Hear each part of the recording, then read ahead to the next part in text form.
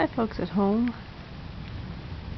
I thought I'd introduce you to the view outside my window.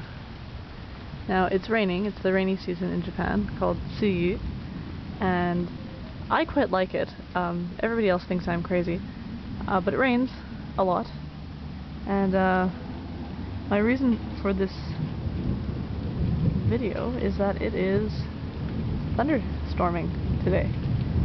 Which I think this is the first time I've seen a thunderstorm. Ooh! Oh dear. First time I've seen a thunderstorm in Japan. It's not so common at all. It's a little bit of a different sound than I'm used to hearing in Winnipeg, and I quite like it. But yeah, out my window we have a laundry rack. That green thing is a composty thing. We have takenoko, which is called bamboo's child, growing in our yard, which we could eat. It's quite good. A little bit crunchy. This tree right here is a persimmon tree, which is why I probably shouldn't have my window open because I'm going to get fruit flies in here. But yeah, and this is my little balcony. I sometimes hang my futon out the window, or laundry, I suppose, if it needs to dry.